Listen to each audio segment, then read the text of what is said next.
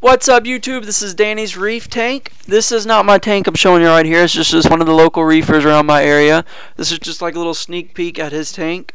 This first tank right here had a bunch of chalice, favia, all kinds of zoanthids, pallies. It was really just a mixed reef. Had a ton of SPS, bird's nest, just everything in here. Had some great fish. A lot of cool frag stands, as you can see in the bottom.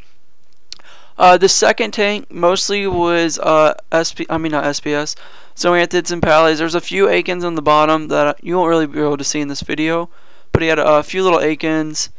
There's a big Monty cap coming up in this corner. I know it was a green one. Yeah, really pretty Monty cap.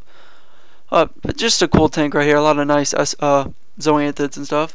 This third tank was kind of like his project tank he was telling me about. He just kind of threw everything in there.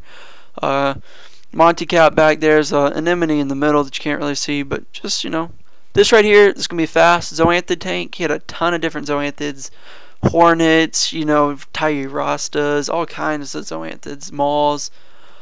This is his SPS dominated tank right here, pretty much just SPS.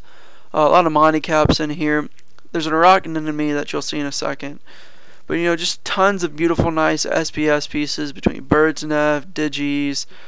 You know, you name it, he probably had it. Yo, a lot of cool stuff. There's that rock anemone I was talking about. Had some great colors. But this is just one of my fellow reefers in the community. Really cool guy. Really glad I got to meet him. But yeah, just giving y'all a little shot of his tank, showing y'all what you can do with the tank if you put a lot of hard work into it, because he just had some beautiful tanks. A lot of beautiful livestock in this tank right here. That's it, YouTube. Thanks for watching. See you later, and bye.